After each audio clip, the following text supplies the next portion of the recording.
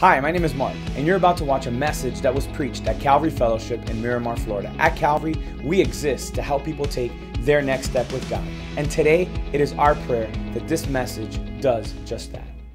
How's everybody doing this fine morning? It's great to see you.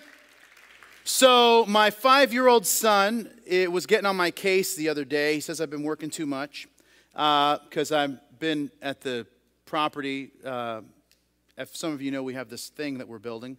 And I'm there so much. I actually, when I go to bed at night, I actually dream about the building, which is actually an improvement because a few months ago, I was just having nightmares about the building. So now they're dreams, so that's at least good. Well, anyway, he's been getting on my case because he says I've been working too much. And so I was getting ready to leave for the office. This is about a week ago. And he says, Dad, you're going to work again? And he says, when are we going to spend some time together? And I'm like, buddy, and so this was on Friday, not this Friday, Friday before last. And I'm like, so I come to him like, listen, buddy, I know you've been saying I've been working too much. I want to make it up to you. How about Saturday, just you and me, the whole day? All right, how's that? And he says, can I just have $20 instead? And I'm like, no.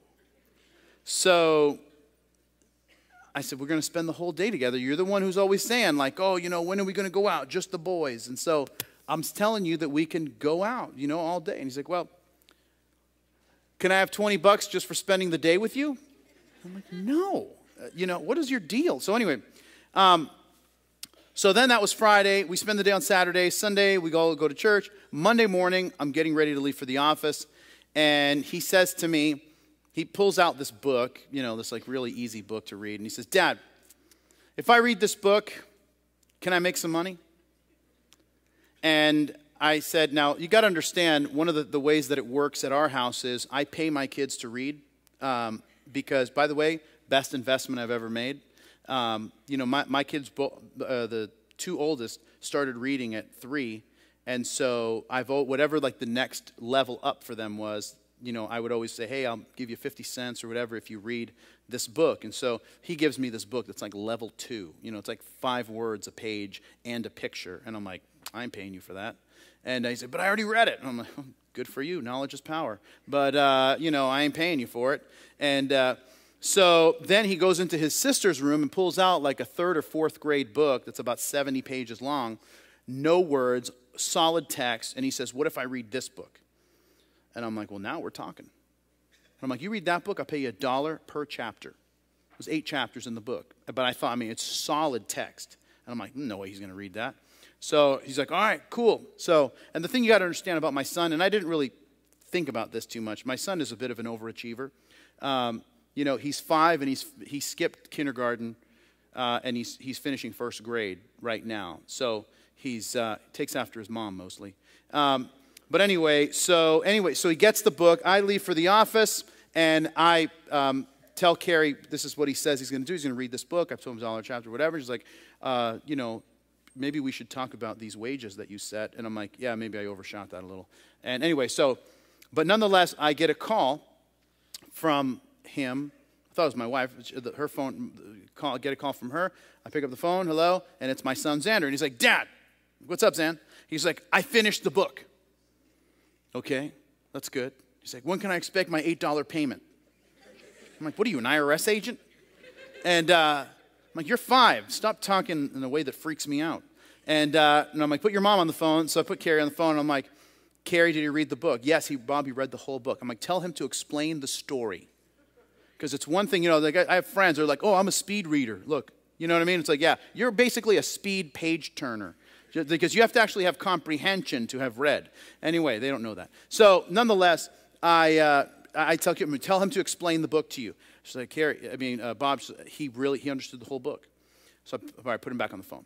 I get him like, Xan, when I get home, I'll give you the $8. He's like, all right, thanks, Dad. I'm like, hey, can I ask you a question?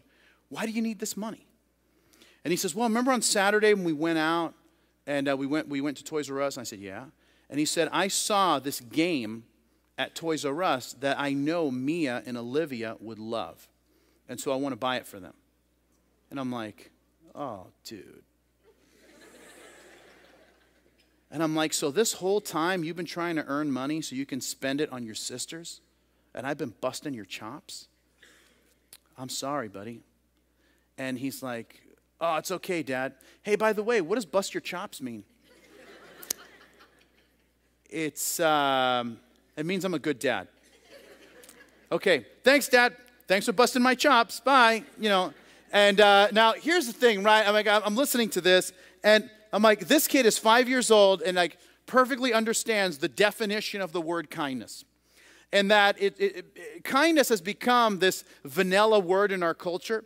And it's kind of become the word that you use when you don't know. Well, tell me about this person. What are they like? And you're like, well, they're kind. They're kind of what? What kind are they? You know what I mean? It's like, but we don't really understand kind, but we just say kind kind has been equated in our culture. It's become like a synonym for like polite.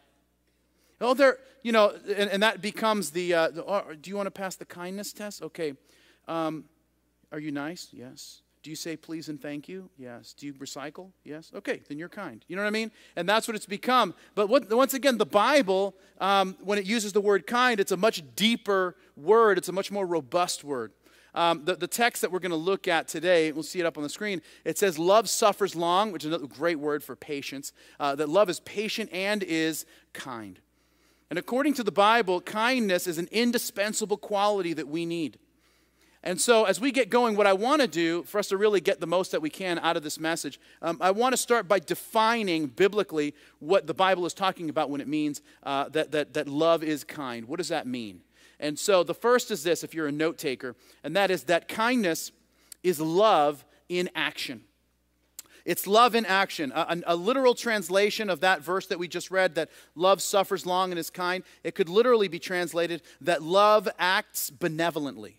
All right, and we understand that the idea of benevolence is doing something. It is a physical act of love. It is doing something action-oriented. And that's the whole idea, is that kindness has action built into it. And it's, once again, doing acts of kindness that express love. At the root of this Greek word, it has the idea in usefulness. So they aren't necessarily random acts of kindness. They are intentional acts of kindness. Because once again, when it comes to love, talk alone doesn't cut it.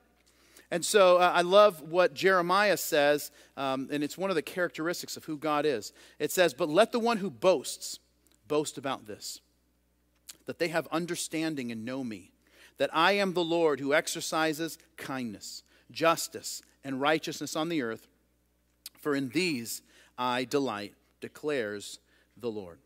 So kindness is love in action. Once again, number two, kindness speaks words of life. So while I said that it's not just words alone, we can't say that words don't matter. But it's actually the right word that matters, that expresses kindness. Here's what I mean by that. Kindness has this ability to pick the right word at the right time to show love. And so in Proverbs 26, as the Bible is speaking of this ideal woman, the Proverbs 31 woman, here's what it says about her. She opens her mouth with wisdom, and on her tongue is the law of kindness. It's the law of kindness. And so kindness is about finding the right word that'll bring about the right outcome. But notice it says this, that it's the law of kindness. That word in the Hebrew is the word Torah, which means the first 5 books of the Bible, talking about this idea that the law of kindness, the Torah of kindness, is that I would actually be able to use this passage of the Bible and speak that into someone's life, and that the act of kindness can just change the trajectory of their lives. That's why the Bible says this in Proverbs 21. It says that the words of the godly encourage many, but fools are destroyed by their lack of common sense. And the reality is this, is that we live in a world that is depleted of encouragement. And most of what we see on TV or whatever, radio, is just, or online, is just mostly sarcasm. And what happens is, or stuff that's going to discourage us, and what takes place is that whether you realize it or not, we naturally gravitate towards people who encourage us. Because all of us want to be encouraged. All of us want to believe that things are going to be better tomorrow than they were today. And so all of us want to be around people who believe in us, that whatever it is, whatever challenge that we're taking on, that there are people around us who believe that it's possible.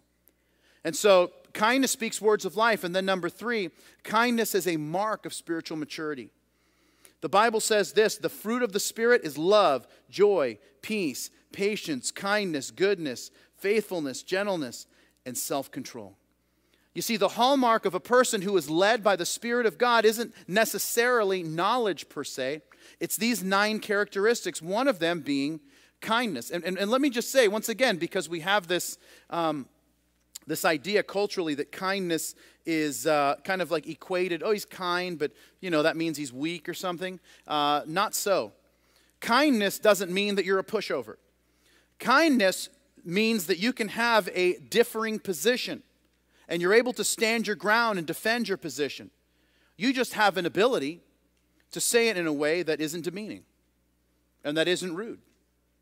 If you're a parent, you recognize this. You recognize that sometimes saying no to your kids is the kindest thing you can do. And when you care about someone, sometimes the kindest thing is actually telling them that the thing they want is not the thing that they can have.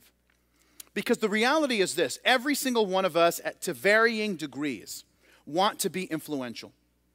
We want to influence our kids. If you have kids, we want to influence our spouse if we're married. We want to influence our friends, our coworkers, whatever sphere of influence we have. We want to influence people. We want to be able to speak into people's lives, to share from our experience, share the wisdom that we have, and then as we share that, for that to actually help them. Right? Everybody desires that. But the challenge is this: that doesn't happen without kindness. Because no one will receive anything that's said from someone who's a jerk. And now, because the reality is, if we started on one side of the room and went all the way across the room, everyone who has been able to achieve whatever goal, dream, desire, aspiration that they have in life, here's how it begins. Well, so how did it happen? Well, things weren't going well. But then in the 4th grade, there was this teacher who took an interest in me and was kind to me. And then that's what changed the game. Well, see, I didn't know that I was going to be good at this, but then there was this coach, and the coach took interest in me and was kind to me, and that's what changed the game. And once again, have you noticed that nobody's story ever is, things weren't going well, and then I met this guy who was a total jerk. And I don't know what it was, but every time he berated me, I knew I could get better. Like, why is the story never that? It's never that. It's never that. It can be, hey man, the guy was tough or whatever, but it's always, there was a level of kindness that caused the person to be influential in our lives. Why? Because that's just the way it works. Now, here's what I think can happen, especially on a day like today, is that, the guys can be listening to like, wow, I came to church and you're talking about being kind. For real? Like, because I stayed up till 2 in the morning watching these 2 guys beat the living daylights out of each other, and so now I'm listening to, we're talking about kindness. Are we going to like weave baskets or something here at the end? And so what I want to do is actually show you. But once again, as we go, if we talk about every guy wants to be influential. He wants to be influential in his home. He wants to be influential in his workplace. He wants to be influential in his world. It begins with people believing that you care about them. And that starts at the place of kindness. Now, so I want to take you to kind of give you the picture of this, I want to take you to what I believe are one of the manliest men in the Bible, King David. King David was the king of Israel. This guy was an accomplished musician. And it's one thing to say, okay, I'm the king, which means I'm a great leader, all right, for the most part. And then I'm an accomplished musician. He's also, like the warrior that people sang songs about. This is the guy that killed a 9-foot giant and he was 17 years old. But, there were songs written about David that said that Saul has slain thousands, but David tens of thousands. Saul was the king at that time. We're like, David's like 10 times as cunning a warrior as the king is. And so, but David was a guy who went out of his way to express kindness. And there was a particular reason for that, which we'll get to later on in our message. So I'm going to invite you to open with me to the book of 2 Samuel, chapter 9, which is where we're going to be today. And those of you you've been around Calvary for a while, I've never taught this passage before, if you can believe that. And by the way, some people are like, wow, you never taught it? That doesn't mean I've never read it. It's like, It's not like, whoa, I had no idea that happened. So I've read it many times. I've just never taught on it. So just because people get confused about things like that. Read it many times, teaching it now. Technically, I've already taught it an hour ago, but I'm going to teach it to you now for the first time. So, but I want to show you what kindness can do. What kindness can do in the life of another person. What this expression of kindness can do in relationships. And what we're going to see is this. What kindness shows us about David. And what the expression of kindness can show about you, especially when you are kind to someone who's hurt you in the past. All right? So we're going to start. It's 2 Samuel 9 and verse 1. Here's what we read. It says, "And now David said, 'Is there still anyone who is left in the house of Saul, that I may show kindness for Jonathan's sake?' And there was a servant of the house of Saul whose name was Ziba. And so when they had called him to David, the king said to him, 'Are you Ziba?' And he said, 'At your service.' And the king said, 'Is there still not someone of the house of Saul to whom I may show the kindness of God?' And Ziba said to the king, 'There is still a son of Jonathan who is lame in his feet.' And so the king said to him, 'Where is he?' And Ziba said to the king, 'Indeed, he is in the house of Machir, the son of Ammiel, in Lodabar.' And so the king sent and brought him out of the house of Machir, the son of Ammiel, from Lodabar." Now, if you pause there and give me your attention, here's the first thing I want to share with you about the kindness of David. And once again, the love of another kind that we want to have in our lives as well. But the first is this, and that is that we want to be, I need to be aware of the needs. All right? I need to be aware of the needs of the people around me. Now, let me set this up by explaining what would happen if you were living in the ancient world and you became king. When you became king, your first order of business after they crowned you king was to kill everyone in the family of the person who had been king before you. That's the first order of business. Because the last thing that you wanted was to have someone who was the son of the previous king, the grandson of the previous king, a relative of the previous king who could actually challenge your right to the throne. And so what you would do is that in a very brutal way, you would murder all of them. And once again, it would just show how serious you were about your kingdom and that nobody was going to mess with it. You'll see this later on in the history of Israel. You get a king this evil king rises up, takes the throne, and then he wipes out everyone that the previous king was related to. So, David says, "Is there anyone in the house of that's related to Jonathan that I can show kindness to in the house of Saul?" Jonathan was the son of King Saul. And so that would have made Jonathan the rightful heir to the throne of Israel. And so, however, Jonathan believed that David was the one called by God to be king. And so he supported David. And he says, "Listen, I know that some might think this is mine. I'm not interested in the throne. I really believe that David, who turned out he and David were best friends, he supported David without any jealousy or envy. In fact, put this in your notes. It says, and then in 1 Samuel 18, it says, "And Jonathan made a covenant with David because he loved him as himself."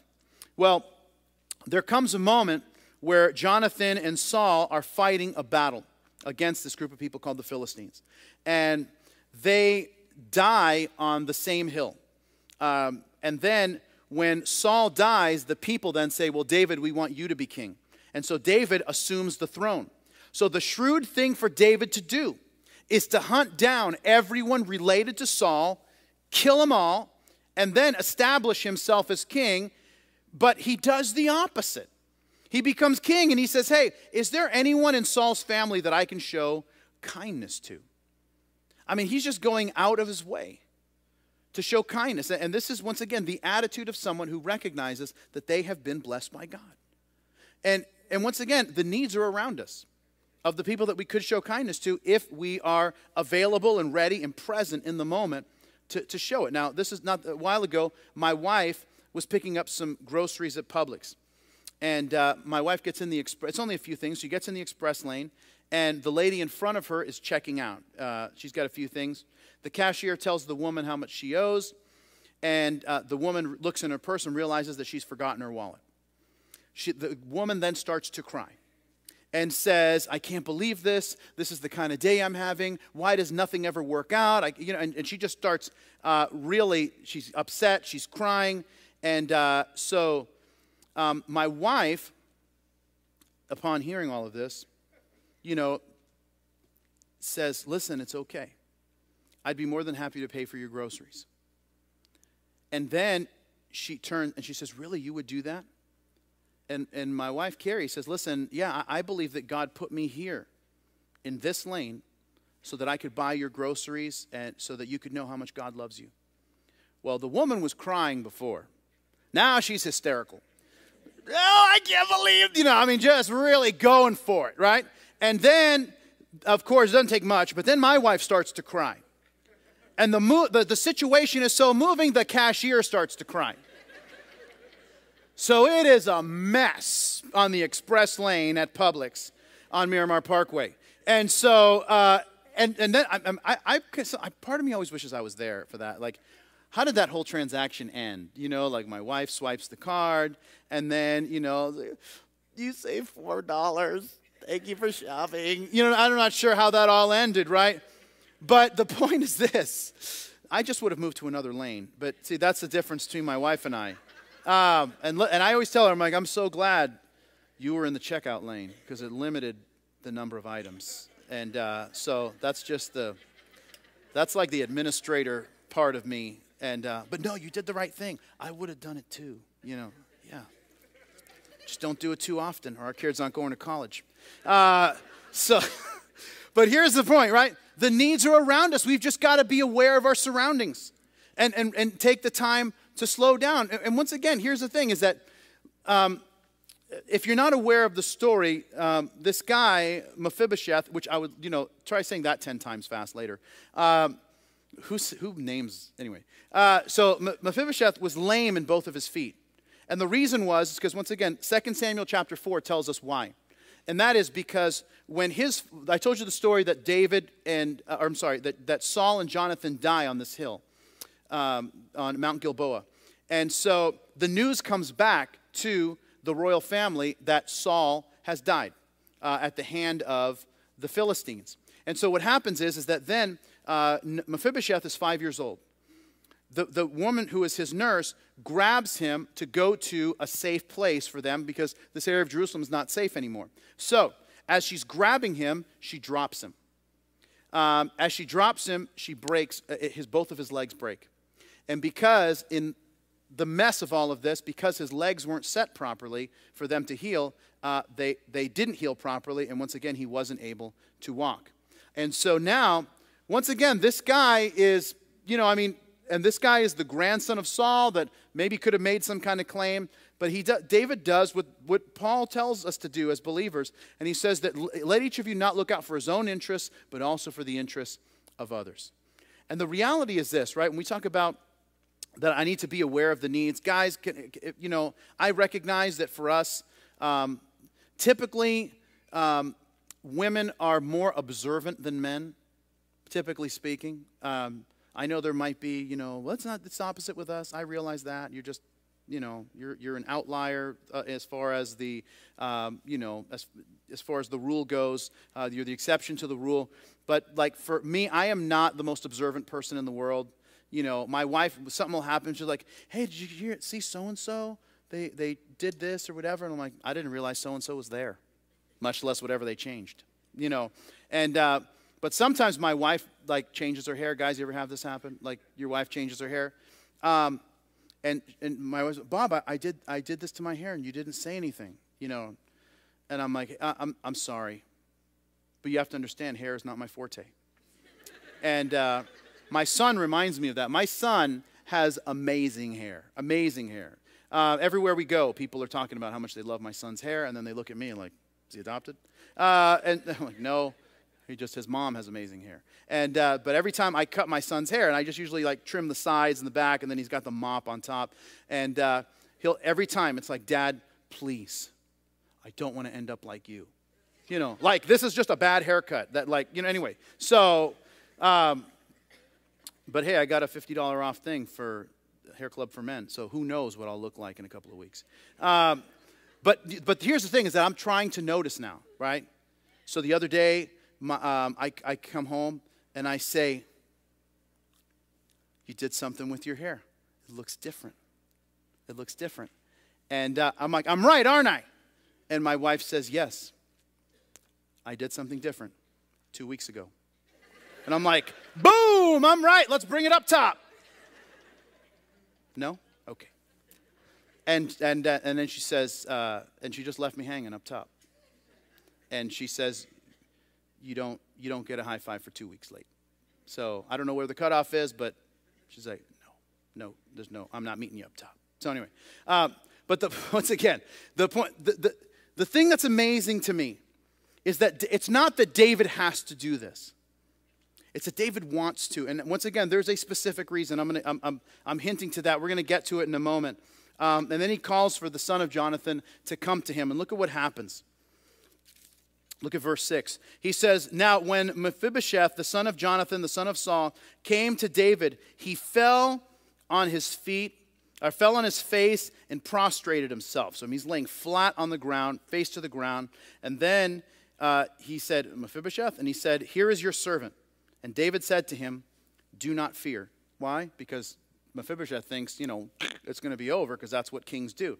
Do not fear, for I will surely show you kindness for Jonathan, your father's sake. And I will restore to you all the land of Saul, your grandfather, and you shall eat bread at my table continually.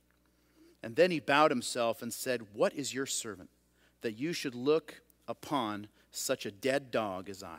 And if you pause there and give me your attention, here's the second thing that I want you to notice. And that is, kindness is not just about being aware of the needs and seeking to meet them. It's about I need to know how to respond. I need to know how to respond. One of the things that you'll learn as you study the Bible is that you study what's said, but then you'll also realize the things that aren't said.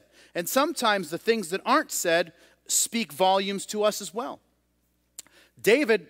Mephibosheth says, why do you care about me, a dead dog? And you know what David does? He doesn't even entertain the question.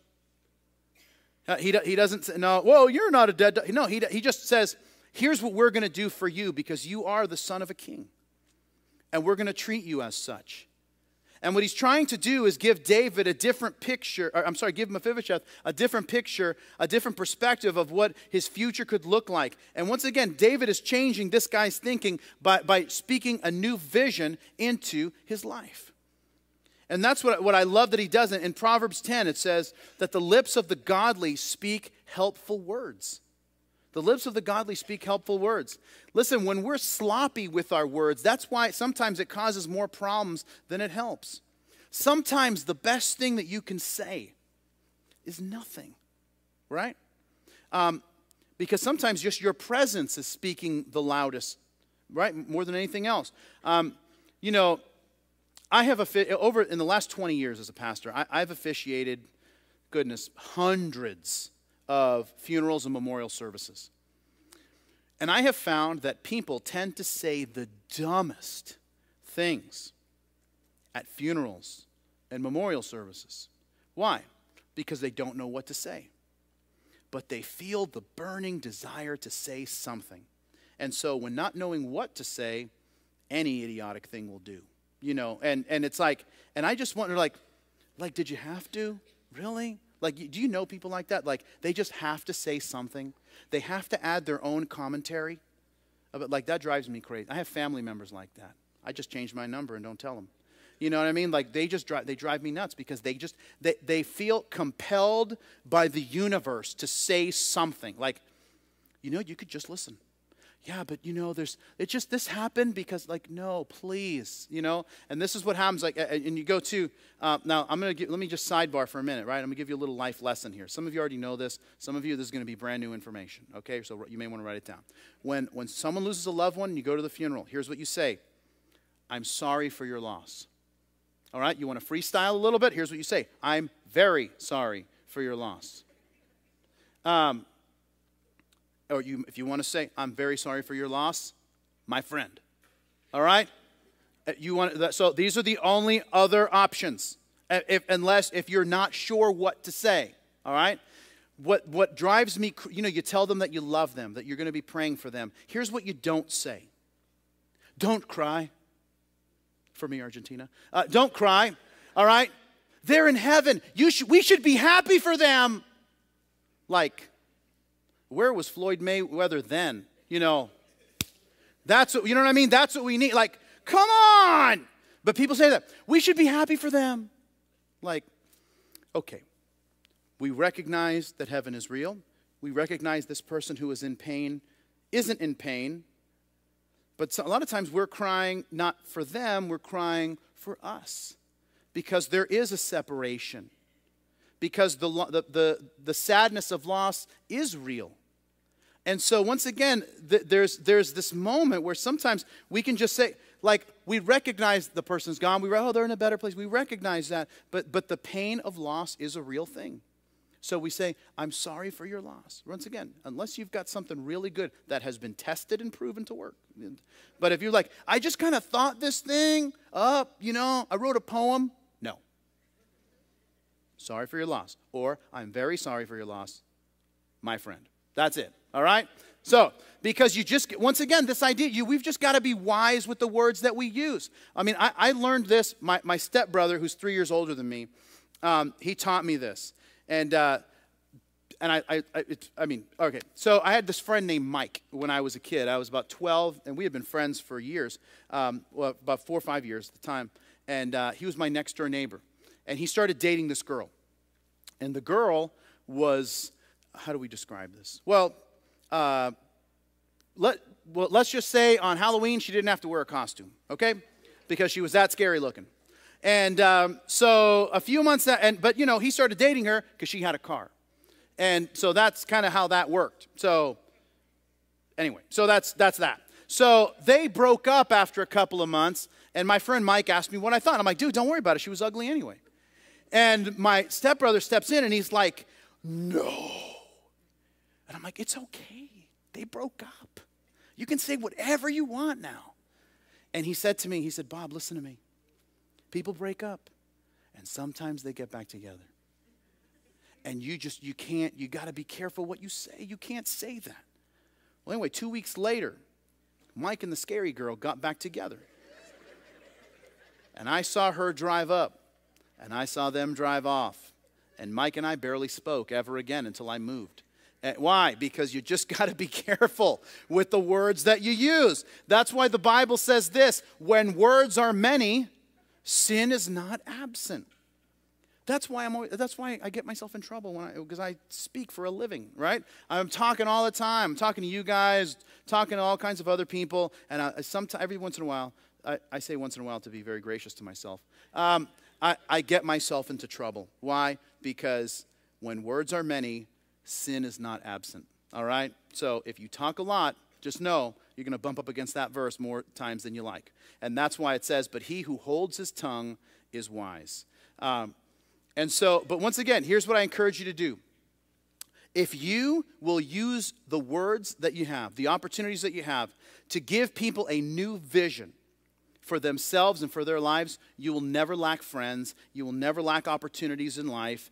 When you encourage people with the words that you use, I'm telling you, you'll never lack opportunities. Because when somebody says, well, who are we going to fill? That position is open. Who are we going to fill it with? Who are we promoting? Well, there's the guy that's hostile. There's the guy that's sarcastic. But then there's this other guy that's always like lifting people up. Who do we pick? I mean, is there even a choice here, right? I mean, it's always the person that, gets the opportunity. He gets the business venture, whatever it is, the event to be invited to. Why? Because we live in this world that is so depleted of encouragement, so depleted of words of life, that when you use words to bless people, you will never lack an audience. So look at what happens. He says, what are you going to do with a dead dog like me? David doesn't even answer that. He gives Mephibosheth a brand new vision of what his life could be. And look at verse 9. It says this. It says, and the king said to Ziba, Saul's servant, he says, I've given your master's son all that belonged to Saul and to his house. You therefore, your sons, your servants, shall work the land for him, and you shall bring in the harvest, that your master's son may have food to eat. But Mephibosheth, your master's son, shall eat bread at my table always. Now Ziba had 15 sons and 20 servants. And then Ziba said to the king, according to all that my lord the king has commanded his servant, so your servant will do. And as for Mephibosheth, said the king, he shall eat at my table like one of the king's sons. Mephibosheth had a young son whose name was Micah. And all who dwelt in the house of Ziba were servants of Mephibosheth. And so Mephibosheth dwelt in Jerusalem, for he ate continually at the king's table, and he was lame in both of his feet. Now, if you pause there and give me your attention, here's the last thing I want to share with you, and that is that kindness, if we want to be kind, that is, I need to be generous with others. You see, David does the unthinkable, and that is that he gives Mephibosheth all the land that belonged to Saul. Being a king, that would have been quite a bit. And David becoming king, that naturally would have come under, become his property. But he looks at all this and he says to Mephibosheth, hey, all that was your grandfather's, I'm giving to you. And by the way, this servant Ziba, he's got 15 kids and 20 servants, and they all work for you. You got 36 employees now that are working the land for you, and once you pay everybody, you're going to keep all the profits for yourself. And so he knows that because of Mephibosheth's physical challenges, he can't work the land for himself. So he's like, hey, you've got a whole staff now that are going to do that for you, but you are going to sit at the table and eat like the son of a king. And you're never going to have to worry about anything again.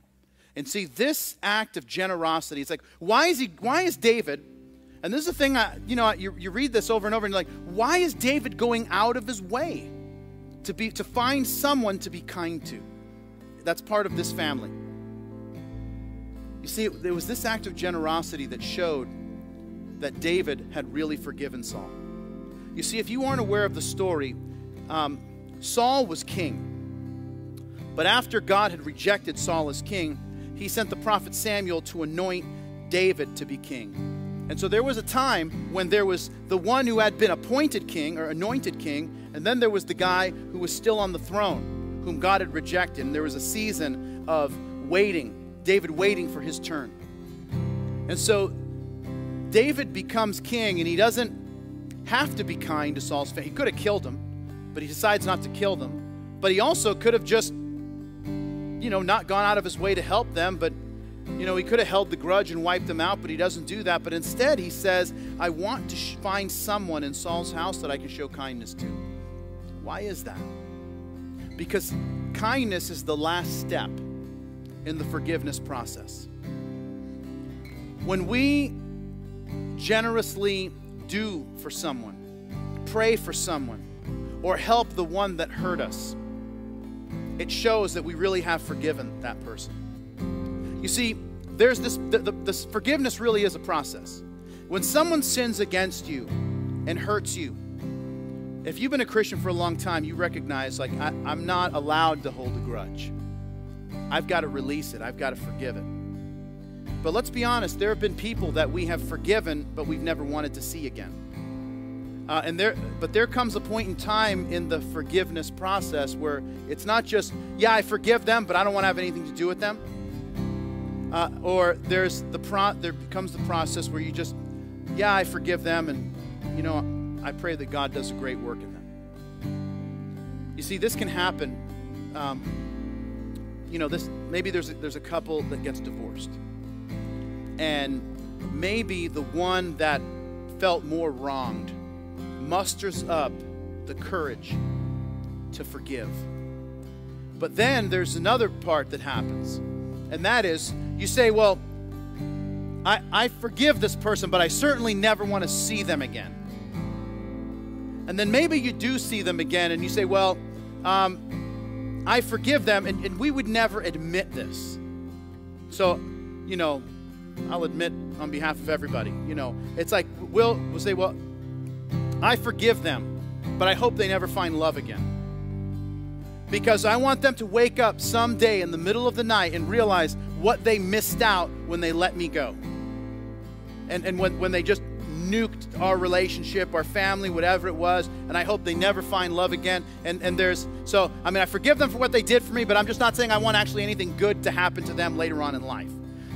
So I'm betting against them. But what happens is this, is that there comes a season of time when you do forgive them. But then when the full work of forgiveness sets in, you start praying for God to bless them. And you do pray for the kindness of God to do a work in them and through them. And so you start praying good things in their life. And that's why this isn't something that we just kind of muster up ourselves. At the beginning of this chapter, you know what David says? In verse 3, he says, "Is there still not anyone left in the house of Saul to whom I may show the kindness of God?"